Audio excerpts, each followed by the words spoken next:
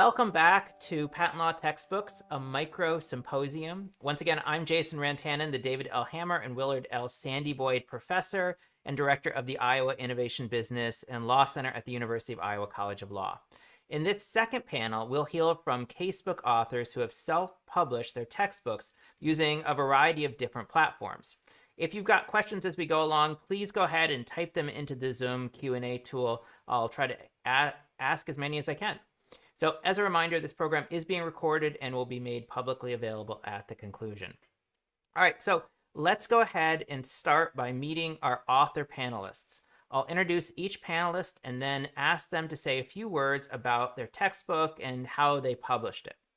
So our first panelist is Lisa Larimore-Willett, Professor of Law, and Justin M. Roach, Jr., Faculty Scholar at Stanford Law School and co-author of Jonathan S. Mazur and Lisa Larimore-Willett, Patent Law Cases, Problems, and Materials. Welcome, Lisa. Thanks. So I already described the casebook and its problem-focused approach in the first panel. I'm not going to recap that, but just to briefly recap the points that are relevant for this panel. Our casebook is available for free PDF download on a website, patentcasebook.org. You can also order a print copy through Amazon, which is priced at cost. So we're not making any profit from either the PDF or the print version. For adopters, we have a Word version, a detailed teacher's manual, and PowerPoint slides. And we've generally authorized derivative uses, such as instructors who want to use the Word version to provide an edited version for their classes. As talked about in our initial panel, like one of our main goals here was to lower the cost of these materials for students, in addition to the kind of substantive goals of bringing additional clarity and having problems for students to actively work through the patent doctrines they're learning about. Terrific. Our next panelist is Sarah R. Wasserman-Ryack, Professor of Law and Eng Research Professor at the University of William & Mary Law School and co-author of Sarah Burstein, Sarah R. Wasserman-Ryack, and Andres Sawicki, Patent Law and Open Access Casebook. Welcome, Sarah. Thank you. I enjoyed the last panel, but it's nice to be here and speaking about self-publishing a casebook. So I missed some of the very beginning, and I apologize. I had another meeting run late, so I hope I'm not repeating things that Sarah Burstein already said. But we decided to put our casebook out as a free PDF download. It's downloadable from SSRN, and then we also have a low-cost print version available on Amazon. We might talk a little bit more about process, I think, as the panel goes on. But sort of we talked to some people who had done this before. You know, IP professors, our community in general is very generous with advice, and so we talked to people about how they had done it. What sort of copyright licensing they used, and whether this was something that we should do. And they were all very supportive. And I think that's advice I would give to other people, that if you have a vision of what you want to put out there and how you want to put it out there, and if you think it's important to self-publish and make it available at free or low cost, as we did and others did as well, then I would say to go for it. We also, I think we have the same copyright license we chose as Lisa and Jonathan. So we're open to derivative works, but we wanted to maintain some control given that our names are on it. But we'll talk with anybody who wants to do things with it, and we're basically open to that. So that's what makes it open access rather than open source, I guess. And maybe that's something we'll get into a bit more as well as we go along. I think that's all I'll say, just as the intro, until we get to more questions. Terrific, thank you. So our next panelist is Ted Sickelman, Professor of Law and Director of the Center for Intellectual Property Law and Markets, the Center for Computation Mathematics and the Law, and the Technology and Entrepreneurship Clinic at the University of San Diego School of Law, and co-author and co-executive editor of Mark D. Janis, Ted M. Sickelman et al., Patent Law and Open Source Casebook. Welcome, Ted. Thanks, Jason, and thanks for putting this on. It's really a great service to everyone to have all these casebook authors in one spot talking about what they're providing and their motivations.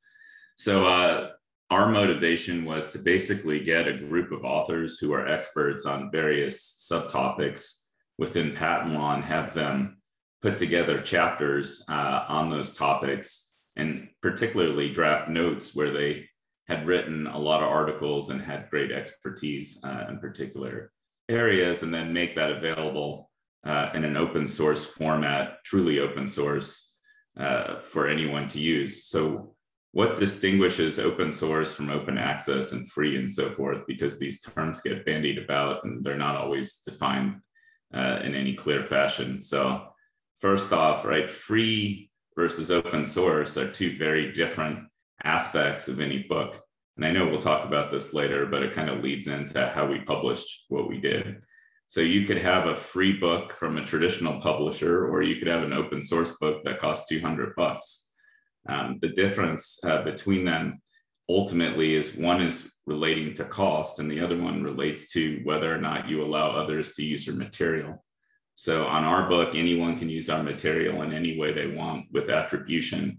There's no Creative Commons license that restricts anything. It's just completely, hey, in the front of our book, if you want to use it, go right ahead, however you want to do it, and just provide us attribution. And to do this, we posted it on La Carta, which is part of Live Carta, which maybe I can show a little bit later, but it allows you to essentially mix and match the book itself by rearranging the chapters and pulling in new material and deleting material, as well as mixing it with other books. So if you want to take a chapter from another book and stick it in, or take a chapter from our book and stick it into another book, it's very easy to do. So it's truly open source, and our book is free as well. So we've posted it on SSRN, and we're happy to share the Word version with anyone as well. But that was our motivation in the beginning, and that's why we published with La Carta, which allows you to print on demand. So once you've customized it, you can print it to either a hardcover or a softcover book and have it shipped directly to you or to your students or whoever else. So it's a fully customizable process. And our final panelist is Peter Minnell, the Cora Professor of Law and co-director, Berkeley Center for Law and Technology at UC Berkeley Law, and co-author of Intellectual Property in the New Technological Age with Robert P. Murgis, Mark A. Lemley, and Shamkrisha Balganesh. Welcome, Peter. Well, thank you, Jason. And it's nice to see so many friends and colleagues. Our story is a bit different. And I'll say that we're a self-published book. We're not an open source book. We're not free, but we're fair in that we reduce the price of what was a traditionally published book by 80 to 90%. And based on our back of the envelope calculations, we've saved students about $1 million a year for the last 5 or 6 years compared to what had been the sales volumes and of our books. I'll also note that I published several other books through what's called Clause 8 Publishing, which is a fictitious business name that I associate with this effort. And those books are patent treatises that are written for federal judges, but are widely used in patent litigation classes, as well as by federal judges and practitioners. And the most recent of those books is a patent mediation guide, and that is co-authored with Kathy Vidal, the appointee for the PTO directorship. Those books are available on SSRN, and they are free in digital form. They're also available through Amazon at a little above the cost. The IP books are published through Amazon, both as print books and Kindle books, and they are modestly priced, but they're not free. And in some ways that reflects some of the philosophy that we approach this subject, which is that we think that the IP system should enable people to earn a fair return. What our publisher, initially Little Brown, later Aspen, and then later Walter Kluwer, was doing was outrageous. They were charging $250 for a book that cost $10 to manufacture. And in 2012, when we approached them about doing what would have been the 7th edition in September, this picks up on John Duffy's point about how slow these publishers are. They said, "You're too late. We would have needed your manuscript by August in order to bring out a book in May for adoption the following year." And at that point, we pulled out our original contract with Little Brown from 1994, and we saw that we owned the copyright. Little Brown approached the industry a little differently than Wolters Kluwer, and Wolters Kluwer never asked us to renegotiate. And so it turns out we owned the copyright. We were only assigning the current edition. And at that point, I stepped up and asked Rob and Mark to join me in this effort. And they weren't as interested in doing the self-publishing. I had a curiosity about the publishing industry and tech disruption. So that got me down that path. I'll say it was not easy, and I commend the others who have gone down this path. We wanted to retain somewhat of a commercial model, and we've grown the adoptions over what we were doing before, and I feel that this model gives us a good way to more closely work with adopters. Students email us pretty freely about the books, and we also, I think, have a better sense of the marketplace. The big publishers never gave us timely adoption lists, and it was just much harder to have that more direct relationship. So we've done that. And since we didn't say much, since the first panel didn't cover this book, I'll say that the volume 1, we had to divide the book into 2 because Amazon's CreateSpace, now Kindle Direct, has page limits. And so it was decided that we would have 2 volumes, and then we also did a statute book. And that enabled us to create both a patent trade secret book as well as a copyright trademark book. And so both books are used in 2 or 3 credit versions of those subjects. And then I would say the majority of our users use both for survey classes. And that gave us an opportunity to recast and rethink some of the aspects of the books. And I don't want to repeat what was in the first panel, but I'll say it was our book that first moved the 101 issue to the back. And that grew out of some of the work that I was doing. And I debated with Rob and Mark quite a bit in 2014 doing that. They were, I'll say, not as supportive, but then Rob and John later followed that model, and it sounds like others have. And, it's driven by the law. The Supreme Court pushed the law in this, I'll say, somewhat surprising direction, not a direction I think makes a lot of sense. And you can't teach 101 until you've taught 102, 103, and 112. Thanks, Peter. So we're going to talk about a couple of different aspects of self-publishing. I want to start out with the first question, which is why? Why did you create a self-published textbook? What was your motivation, your underlying motivation for doing this? I mean, my motivation was that, like, the primary motivation, I was increasingly uncomfortable with asking students to pay $200 for a casebook, and also my own sense of the best pedagogic way to present the material was increasingly diverging from existing options. So I was interested in using my own, developing my own material, and in doing that, it seemed like there were a lot of advantages to doing it on my own rather than with a traditional publisher. And I was definitely inspired by other law professors who've done this, including, I think there's a lot of great options in the IP space and copyright and trademark casebooks that are very well done and available during the same free PDF download and low cost printing from Amazon. So I was definitely inspired by that. Sarah? Yeah, so I think like Lisa, I was inspired by our colleagues in copyright and trademark and Peter's IP course as well. And we spoke, also a lot of our IP colleagues have been involved in the property law casebook. I don't teach property law, but we talked to Jeremy Sheff, who's incredibly supportive. We talked to Jeannie Frommer and Chris Brigman, and seeing that they had been able to do this. And I think also now a torts book as well. So I think sort of the IP profs are on this, right? And we're interested in those disruptions, as Peter said.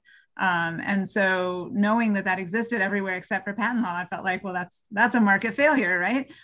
So here we are, filling that space of providing free content. But anyway, so yeah, I think we knew that it could be done. We knew that people did it at really high quality, and produce these, and were able to produce casebooks that teach like a traditional casebook. And then there's some pleasure too in putting your own stamp or figuring out the right way to shape things and the right way to teach it, and bringing in sources that you think are sort of interesting but maybe overlooked, and figuring out where to sort of pull back in the context and where you want to drill down and say, no, you need to understand how this actually gets decided in courts, and just how factually dependent it is, and where you want to pull back and say, well, let's think about how this fits in to patent policy rules more generally. So that part was really fun and appealing, and the fact that no one else at that point was doing it meant that it seemed like, why not just jump into that space. And that said, it's really nice that now there's these options, because as others have said too, there is the possibility to mix and match.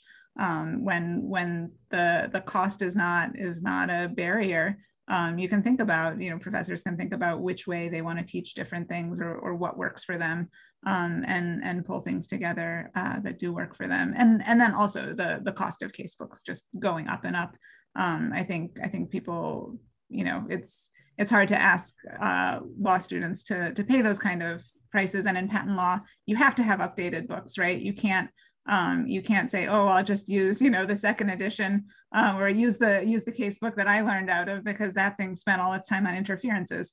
And you can't do that now. So you have to teach with an updated version, and the cost just kept getting higher and higher, to a point where it felt like this was a good thing, a good thing to do for lots of different reasons. Peter.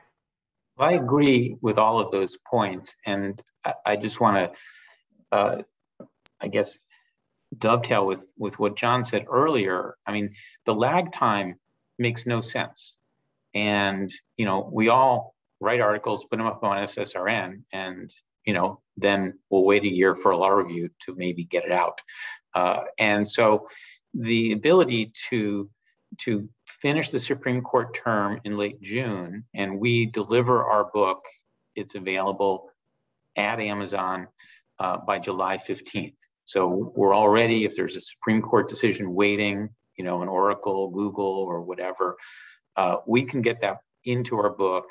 There's no need to have a supplement. The other thing is the supplement, the statutory book that I did, I added a number of features, including tabs and other headers that I think make it better than what the traditional publishers are putting out. And with that book, we had tremendous amendments to the law in the last several years. Every year we have amendments. And so, going in and just refreshing that book makes it available, and the price is sufficiently low.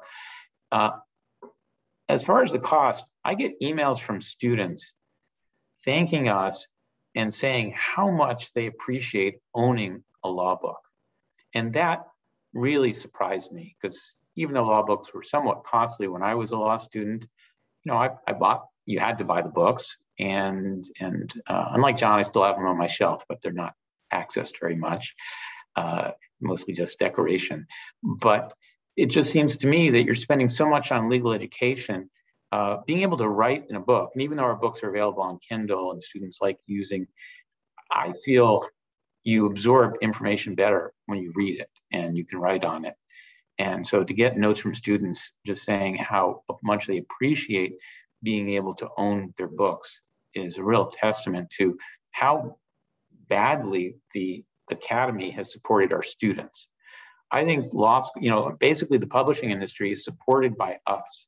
The board of directors of all the major publishers are our colleagues.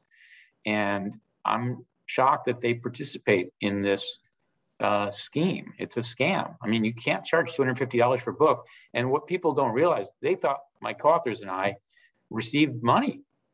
No, we earned $15 between all three of us on a $250 book. And so even though we make a little, we retain that amount. That's the amount we make, $750 per book on our divided book. And, I consider that a fair return. I don't think it's an outrageous amount, and it keeps us motivated.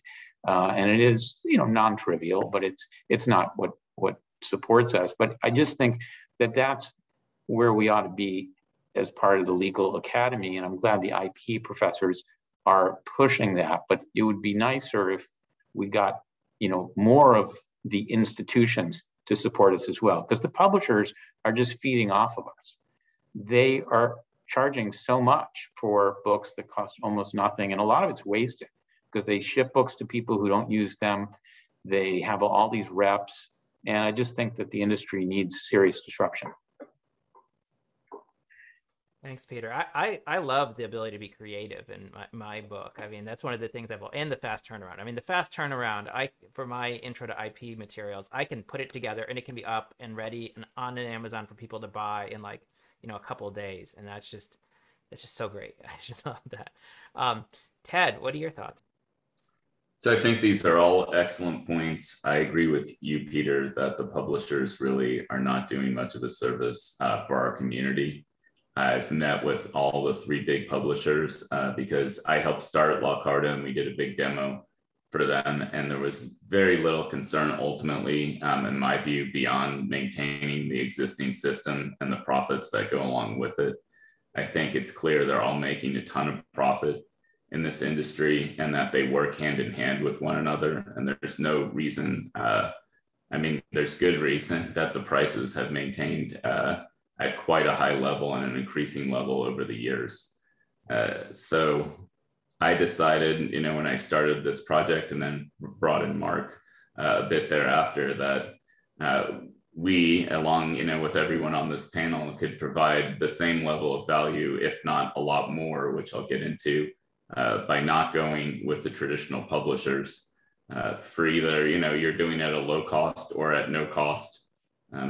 The additional value ultimately at the end of the day is, right, being able, number one, to update as often as you want. So on the La Carta platform, you can update, every week if you want, basically. Of course, if there's a printed book that goes along with it, that's not going to be updated. But if there's a new case in the middle of the semester, you can plop it on there very easily.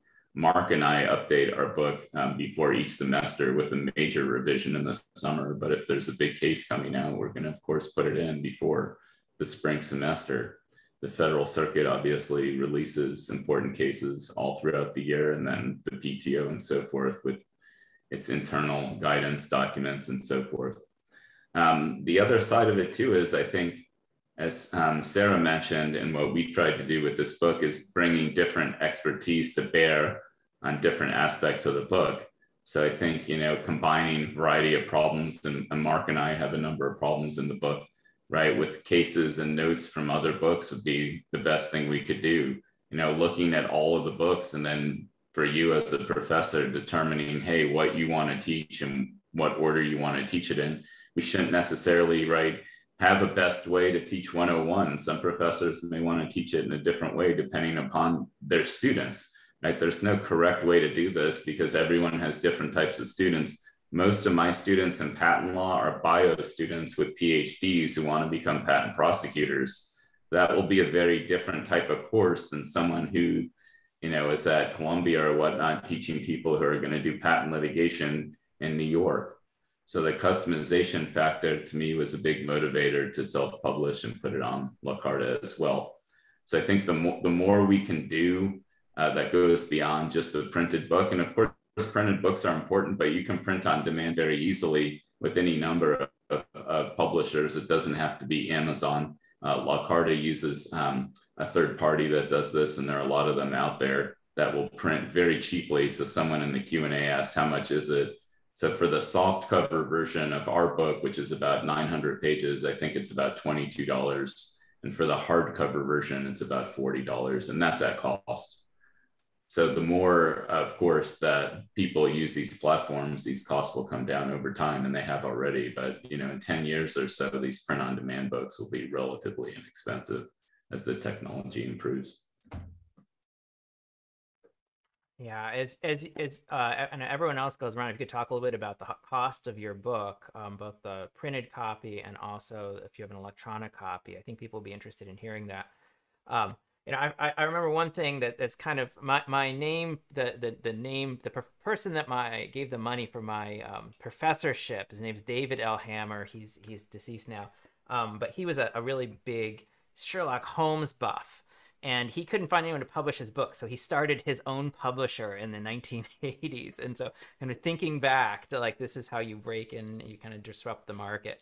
All right, so let's move on and talk a little bit about, and those of you who published with traditional publishers, it'd be very interesting. How has your experience self-publishing differed from publishing with a traditional publisher? And Peter, I think I'd especially like to hear from you because you've taken your book from a traditional publisher to a self-published model. How has your experience differed?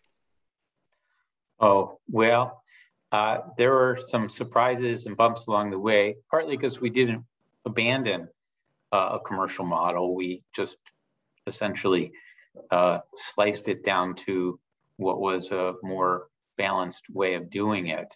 And so we also did this somewhat early in that we were in 2014 ramping up. And at that time, Amazon had CreateSpace. A lot of people think that Amazon was doing it itself, but CreateSpace was another business that they brought in, and it wasn't fully integrated. And then they had Kindle as a separate business. And there were just a lot of challenges in terms of getting through their file inspectors and meeting all of those kinds of requirements. And so, getting pretty good at Word, dealing with headers and gutters and all of that stuff was, somewhat new and challenging. But once the book was laid out, to revise it year to year isn't nearly as much work. Another thing which was totally unexpected, we all use PDF. Well, it turns out there are different flavors of PDF. And if you use the standard version that will automatically apply when you PDF your documents, it produces something that's good for internet, but it turns out it's not good for the printers that Amazon uses. And in fact, it produces a pixelated text. So one of the things that happened in the first week the books were shipping is I got a call from a professor who said, hey, the text isn't so sharp. And her eyesight was not great. And so I ended up spending several weeks trying to figure out what was going on. So you have to use what's called PDFX in order to have the right. So, there are just a whole bunch of technical issues that once you get sort of down this path, you figure out. And then another really big challenge, when I started this and agreed to do it, I thought it was just going to be the setting of the compositing the books and doing that work. Well, once professors started adopting it, they would email me to say that we had to be able to supply books to bookstores, that their law school required any books being used to be available in their bookstores. And there are still law schools that require that. And so all of a sudden, I was having to figure out how we could get books out to the bookstores in the quantities that they wanted. And just having to deal with Follett, Barnes & Noble, and independent stores. And so, I ended up spending time getting authorized vendor status and all of that. I don't inventory books. I order author copies through Amazon. They get shipped from Amazon. But even now, 7 years into it, we still have, problems where Amazon's truck didn't deliver the right quantity or things like that. So that I would say is an unexpected aspect that I didn't really want to take on, but I've gotten used to it. and it does work reasonably well now. One of the things that's happened is that Amazon used to use UPS and USPS and FedEx, and now, as we all know, Amazon has taken over their shipping, and so that wasn't always a smooth operation. So just a lot of kind of things, and partly because I'm in part an economist, I was interested in those issues. I actually wanted to understand supply chain and think about that as part of just being involved with intellectual property and entrepreneurship. And so for me, it was interesting. I don't think Rob or Mark ever wanted to get involved with that, and I've spared them. But yeah, it's a small business. It's like, I teach my students about music, that a band is a business, that it's like a small law firm. And so just having all those pieces working. If we were just giving PDFs, distributing PDFs, a lot of that wouldn't be there. And I understand why my co-panelists are doing it in the way they're doing it. We had a large installed base of users, and I think on net it's been worth it, but it was certainly a lot of hassle. Things are better now than they were 7 years ago. Amazon is better, and I would say a lot of these glitches are resolved, but it's an interesting experience. If you're doing it, as a free or open source book, that's another model. But I'll note that our price for our volume 1 is essentially the same price as what Ted quoted. It's $26. So we're not charging a lot for that book. If you buy both books, it's like $50. So it's a relatively inexpensive proposition compared to $250. The other nice thing about breaking the survey book into two is that you don't have to carry around nearly as heavy a book. So for students who are carrying books, they can store one when they're using the other and things like that. And Peter, I don't know if this is a trade secret or not, but can you tell us about the volume of books that you do with INTA? It's not a secret.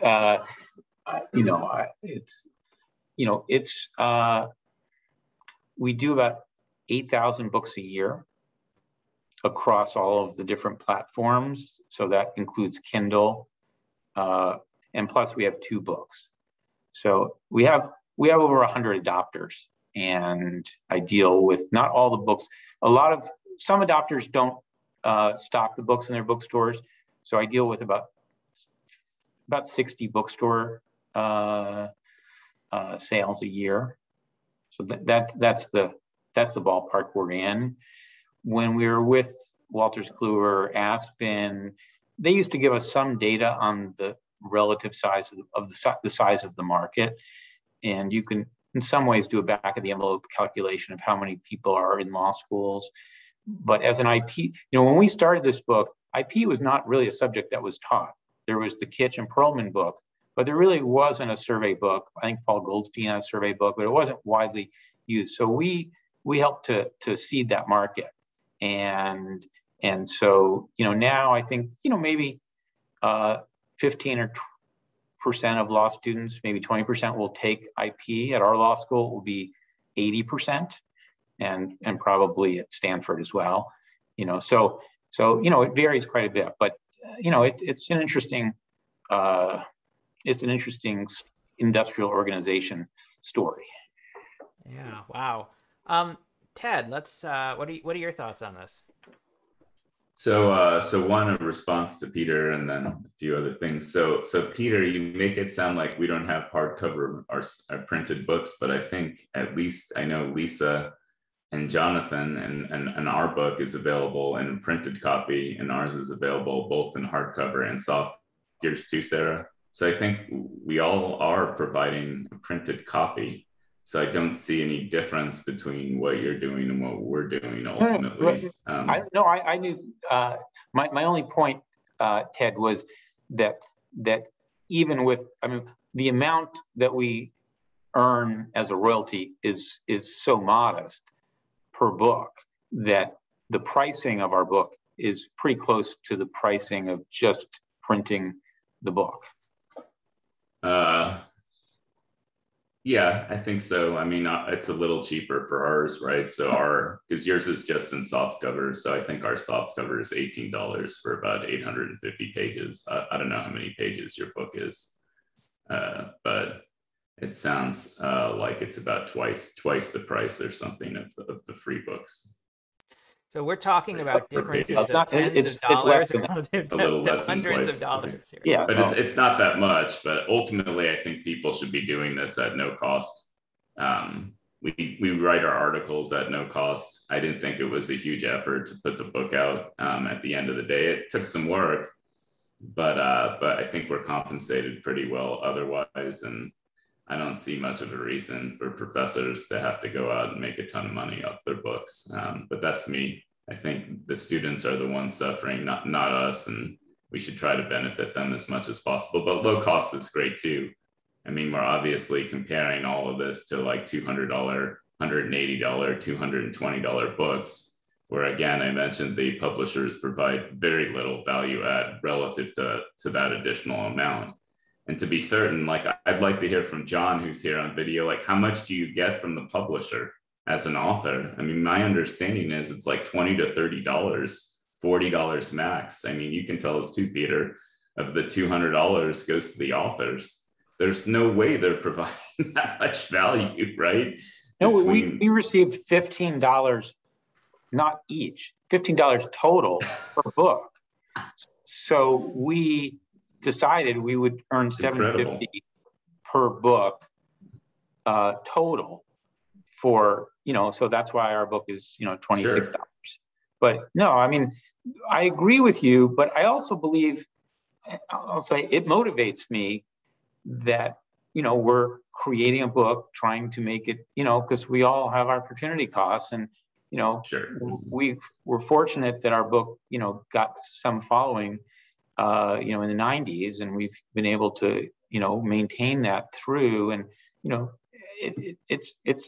it's a lot of time to do some of these services. And I agree with you that we don't make money off of articles, but, people make things on consulting and other things. I would rather do my work, in ways that I'm not zealously advocating someone else.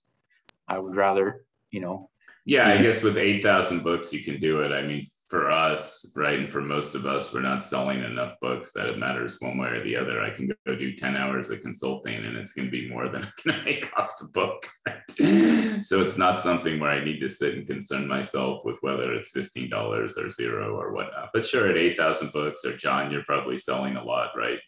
Duffy and Burgess and whatnot.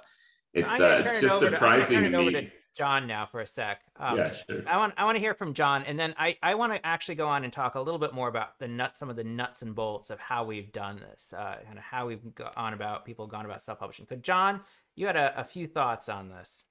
Ted asked a specific question, and I do have my own question that I actually want to ask the self-publisher group. So first of all, I take all the criticisms of the traditional publishers to heart, because I think we, meaning Rob and I, have had to deal with them, and we're not 100% pleased.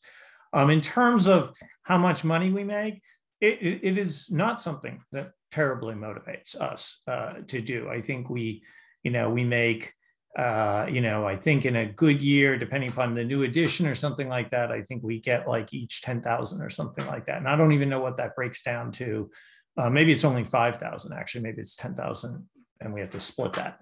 But it's not a lot of money. As Ted, as you said, I also sometimes consult. It's pretty, the consulting, you make that back in several hours. And I totally agree with you that we're extremely well compensated by our university, so we don't need the money. This leads to the question that I want to ask the panel, because if you say what's our motivator and why might we stick with traditional publishers, it's this question of impermanence, I think, is the biggest question, which goes to something that Jonathan and I were talking about in the first panel about, getting, having it be a book that's, judges will cite and maybe other scholars will cite and will be in libraries or be on other scholars' shelves. I mean, that's something Rob and I deeply do care about. And I guess I'm wondering, you know, all these things that you've talked about are great ways to get the students the books at a cheap price and get it fast. And I hear that entirely. What about that idea of having it available on people's bookshelves, other scholars' bookshelves, even people who haven't adopted it, as something that they can use? And you know, do you think that you are you seeing citations? Maybe for some of you it's too soon after you publish, but are you seeing a lot of citations to your book as sort of a scholarly book as opposed to just teaching materials? So that's my question, and I will thank you for commenting on it and go mute. All right, Lisa. Yeah, I mean, I think that's one of the main motivations that I had. I won't speak for Jonathan in writing it. Not like obviously not the financial incentive, but the reputational incentive of having this book out that has our take on patent law, and that's something that's going to be on people's shelves. And we do have a physical book that you can put on your shelf, and it's, I think the fact that it is lower cost makes it more likely that it will end up on more people's shelves. And I think it's too soon to have a lot of citations yet, but I know there's been, like I know of innovation economists who have found our book useful for explaining the basics of patent law to them, so aren't law students, but like those scholarly communities. I have former students who I've sent versions of it to who thought it was like more helpful as like in working through some issues in practice there. A reporter on the federal circuit who like trying to understand the patent issues there thinks it's incredibly helpful as a basic doctrinal explanation of that. And all of those pieces of feedback I get from various sources, like that to me is the main motivation for me in writing it. I mean, in addition to having materials that I think are pedagogically valuable for my own students and teaching them. Ted, I'm going to go to you next. So I think you make a really good point, John, though, about getting the books into libraries and onto people's shelves. And I've made this point to La Carta. So I helped start the company. I don't do a ton with it anymore, but I still hop on a call like every few months and give my input. They have some other professor advisors and so forth. And I said, what you need to do is print these books to hardcover, get them an ISBN number, and sell them to libraries, because that's what they know, right? Libraries have these sheets and they check the box and they buy it and stick it in there and so forth. And I do think that's important. And I think sending out the promotional copies and other things, and maybe even to judges and so forth, would be a great idea. And somebody needs to step up, because Amazon doesn't do this, right? So La Carta could do it and get this pipeline essentially out, so that these books can land on shelves at libraries and of policymakers and judges and so forth. And I've been pushing this, but you have a point. Without that available, if you want the biggest footprint for your book, publishers still make sense. So that's something that we in the self-publishing world need to remedy, no doubt about it. Sarah. Yeah, so I think that's interesting too. I mean, I was thinking about it, and obviously, you know, I get free copies of all these books from publishers. On the other hand, if that's what the students are buying for their $250, it just seems like the wrong way to do this, right? Like law schools can pay the $30 for my book for their professors to have copies in their libraries, and so there's ways around it, but you're right, that's not, it doesn't get automatically sent. So I'm interested in what Ted was saying about trying to find ways to remedy that. And certainly, you know, trying to get it to judges as well. I don't think that that's something that would necessarily happen without some effort. Law clerks, I don't think it's such an issue, right? And I think that, you know, as students come through who have used these materials and are familiar with the fact that there's various free online materials that they can go to when they're starting research on an issue, that may be something that brings these up as sort of good starting points and good fundamental sources for important pieces of patent law and brings it to judges' attention. But you're right, it would be nice for the judges to have actual copies on their shelves. So that's something to think about. I don't think, though, that any of us would think, wow, I hope that this is only useful for students, right, or only for practitioners. In fact, I've been really happy that we've had a fairly good Twitter presence where we've had a lot of interaction that way. And it's had some good reach, and it's had good reach to practitioners. We've heard from a lot of people, and I've heard from, I think I said, from students in other countries where the prices of these casebooks mean it's just a non-starter. I mean, there's no chance, right? But if you have free online materials and other ways to get them, that's a way to get our views of patent law, or our statements about fundamental pieces of patent law that everybody's going to want to cite just in the beginning of an article or whatever, beginning of a brief. That's a way to disseminate it. So I mean, I think there's pluses and minuses to it in terms of what people want. I mean, sure, everybody wants a great reputation, right? And wants everybody to cite them as the source on everything. But I don't think that motivates sort of everything I do as I get up and go about my day. So it's it's in there, it's in the mix. Yeah, absolutely. I'd love for my name to be mentioned in lots of briefs as we go forward. I'm fine with that. I hope it happens. Yeah, it is a really important topic. So two thoughts that came to my mind as you're thinking about this. One is my daughter's I have an 8th grade daughter who is in learning her classes, and she has no textbooks. Her teachers assign different materials, but like the idea of a textbook is just they don't really use textbooks anymore, which is so shocking to me, especially with this idea of permanence, of something that you have that's long term. So I think that's really important. And the other thing that struck me is Peter was talking about owning textbooks rather than renting them. And I think that's really something that, being like low price textbooks, you may actually be able to have that thing and keep it with you in the future. Whereas if you're renting a textbook, you might return it. You might not have it. And so that might actually be a permanent feature or benefit of self-published textbooks. Why don't we go ahead, Peter, Jonathan, and then John, and then if we've got some time, we'll do a couple other topics. So I want to highlight something that people might not have thought about, but was referenced. So getting the ISBN number is not that hard. I bought like 100 of them when I started this publishing because I knew we would be doing multiple books a year. But that doesn't get you to libraries. And so this is something that I learned about several years ago. The Google Oracle case was heating up, and I wrote a monograph. And I wanted that monograph to get published before the cert petitions. And now that I had this Clause 8 publishing, I could do that. I could create a volume. And then I started to ask librarians, well, is this book going to get into the permanence category? Is it going to become? And it turns out that unless you're working with a major publisher, the library cataloging the way they access their books, you can't reach them. They will not look into that source material. So what I did, it just so happened I presented this project at Harvard, and the Harvard Journal of Law and Technology offered to publish the entire monograph as an issue with commentaries. And that worked out great.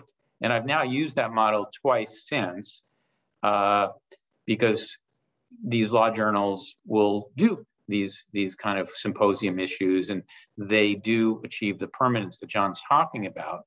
But it's not possible to create monographs in this way and get them adopted by all the law libraries. And so it's a structural feature, and I've tried to talk with people in the library community about it, but their norms and budgetary practices are not conducive to permanence of traditional publishing. Just to jump in there, one thing that I know, like our library traditionally would not even purchase textbooks. The way that textbooks would end up in our law library was that professors would donate their old review copies to the library. Now, I don't know if that's the norm everywhere else, but there may also be a resistance of law libraries to purchasing textbooks because they're, parts so expensive. Maybe that might be one piece of it. Jonathan? Thanks, Jason. I guess I just think that there are three separate things going on here and that they're being conflated to a degree that doesn't make sense. So the first of them is permanence, the question of whether you have something that can sit on your shelf. I mean, I'll just note, like, throughout this discussion, we all sound so old. Our students these days, when they think permanent, they think a PDF as opposed to, the TikTok version of the book that you can stream or whatever, which Lisa is actually working on for our book right now. So like a PDF is, infinitely permanent to them. But we're talking about, the book on the shelf. Like that you can do whether you're self-publishing or going with a traditional publisher or anything else, as, the display behind Jason proves. So permanence and self-publishing do not have to be in any way related. The second thing is reach. How many people, clerks, people in other law schools and other law libraries are going to get access to your book? There, again, there doesn't necessarily need to be any correspondence between self-publishing and availability and reach. So at Lisa's initiative, we've gotten our book cataloged electronically in a whole bunch of law libraries with help from the Stanford Law Library librarians. It's also available on Google Books. They can download a copy on our website.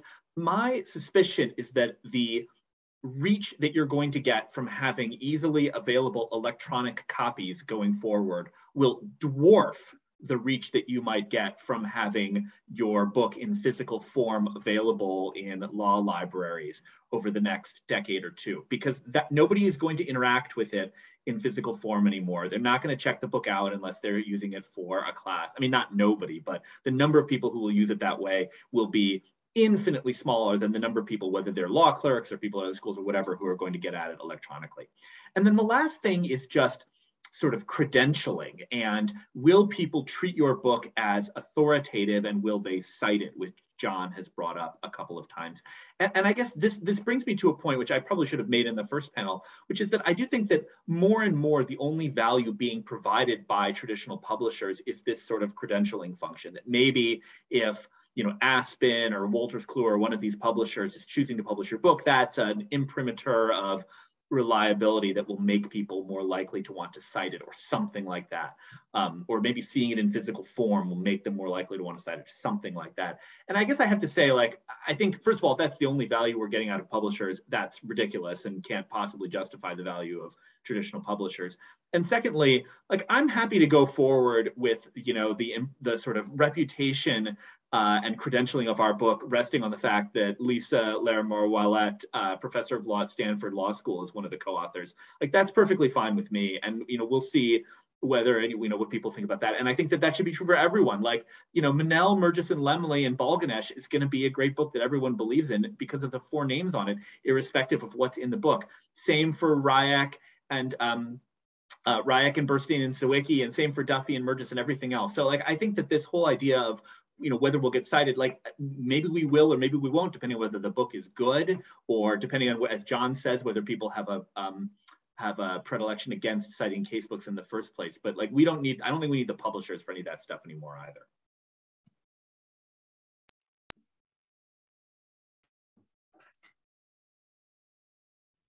All right, John, somehow I always end up with you with the last word. I'm not sure. Well, not always, but I just think that, thanks for all the comments.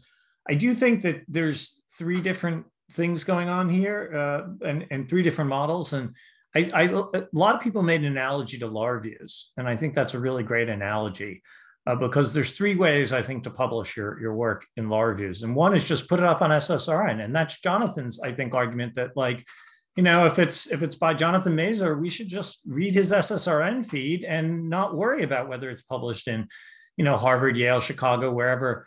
But none of us do that. Even though that's very easily accessible and it will be immediately available, none of us exclusively publish there.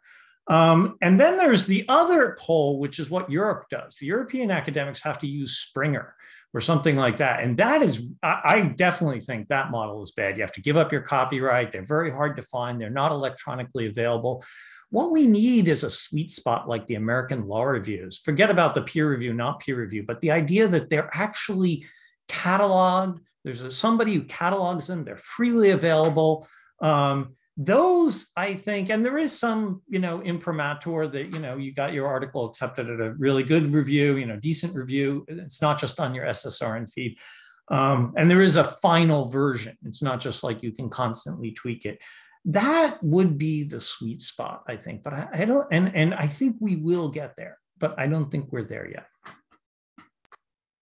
Okay, I'm going to channel this, Ted. I know you got a comment, and you can make that comment in just a moment. I'm going to channel us then into copyright as our last topic. So copyright, what copyright license did you choose for your work? Why did you choose it? And how are you dealing with the copyright choices of others? So I would like to go first on this topic, copyright.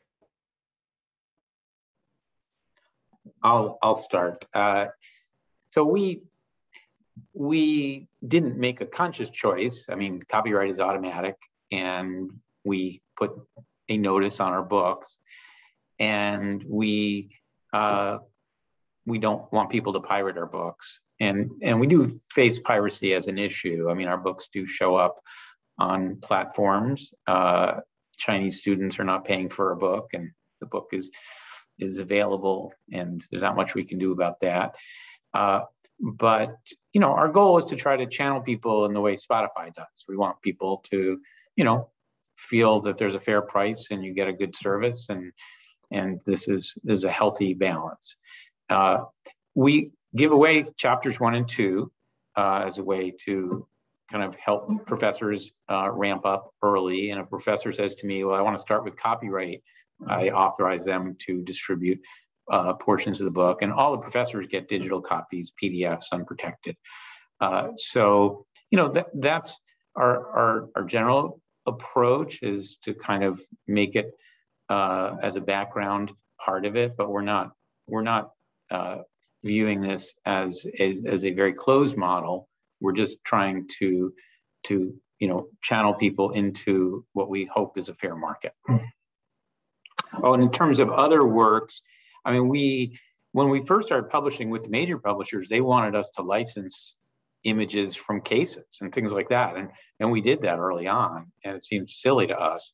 About 5 or 6 years in, we just said to them, we're not going to do that. This is fair use. And fair use has become, I would say, more supportive of our interpretation. And so we apply fair use when we're using images and materials from other sources. Of course, we do edit cases, so that's a major part of our book, but we do a lot of text writing and such. So I'll turn things over to Lisa?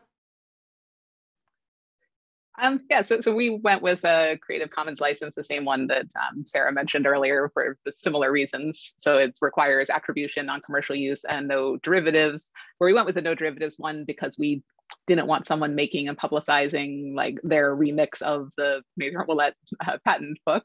But as I said at the beginning, we have generally authorized derivative uses. So if an instructor wants to take the Word version and have an edited version for their own personal, like for their class, that's fine with us. We've allowed people to do that this fall. And I think we did that to help maintain our own kind of control over the way that it's being used, because we do think it's it's providing a valuable take on patent law. In terms of dealing with copyrights of others, I mean, most of the material is either created by us or government works. Actually, I'm curious, Peter, like who they were getting you to license case material from for material that's in cases. But so we have some material that are the problems I talked about in the first panel that were created by others. And for that, we got their permission and we attribute those problems to them. But mostly it's our own work or government work. Yeah, just to clarify, not the federal government works. It's just that, we wanted to have the Saul Steinberg cover. And we actually did get a license early on, and we just haven't gone back after some points. But no, just mostly images. Sarah. Yeah, so I don't think I have a lot to add. I think we made a lot of the same choices as Lisa and Jonathan for a lot of the same reasons.